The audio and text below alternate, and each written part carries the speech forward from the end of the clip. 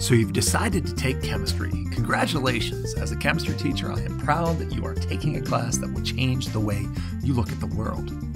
Now, students take chemistry for all kinds of different reasons, and that's a good thing, but it's important that you understand how chemistry is going to be a much different class than other science classes you may have taken.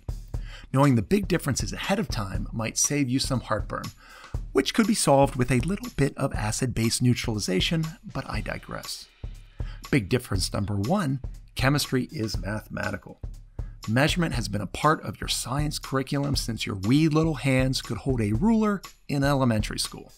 Leaf sizes, bean counts, rainfall level, maybe even a stream pH or two. Chemistry, however, is one of the first science classes that really focuses on solving mathematical problems with that data. It can be as simple as calculating a density or as complex as solving a gas stoichiometry problem. What's stoichiometry, you ask? Let's save that for another time. My advice, brush up on your algebra and your conversion skills. Get used to showing units and get used to showing all of your work. Trust me, that's going to really pay off. Big difference number two, chemistry is cumulative. Now, perhaps I'm just biased by my own science upbringing, but before chemistry, science classes always felt a little bit like an appetizer sampler plate. For instance, in biology, you might be learning about ecology one month and the circulatory system the next. You could theoretically tank one unit and get a fresh start with the next one, since there wasn't always a clear connection between the content. Chemistry, however, builds much more intentionally like a language class. And when you are expected to build off the prior knowledge that you never acquired in the first place, get ready for your problems in chemistry to really start to snowball.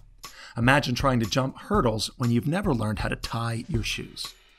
My advice, ask a lot of questions, even if they're only to clarify what you think you know. Work ahead, or at the very least, try hard not to fall behind. Big difference number three, memorization won't be enough. This last one's a little tougher to explain, so let me give you a quote by the famous physicist Richard Feynman to help out. You can know the name of a bird in all the languages of the world, but when you're finished, you will know absolutely nothing whatever about the bird. So let's look at the bird and see what it's doing. That's what counts. I learned very early the difference between knowing the name of something and knowing something. Now, don't get me wrong, memorization is great, and having the content at your fingertips will help you a lot in chemistry class. But most students are really surprised at how little they understand chemistry until they start working out the connections for themselves. Chemistry will not make sense until it makes sense. So you're going to have to roll up your sleeves and put in your time making mistakes.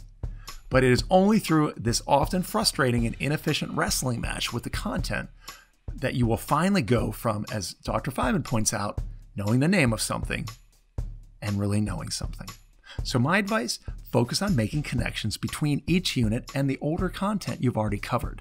Find extra practice problems, or better yet, make up your own and share them with a classmate or your teacher. And I'll talk about how useful of an activity this can be in a later video. So there it is.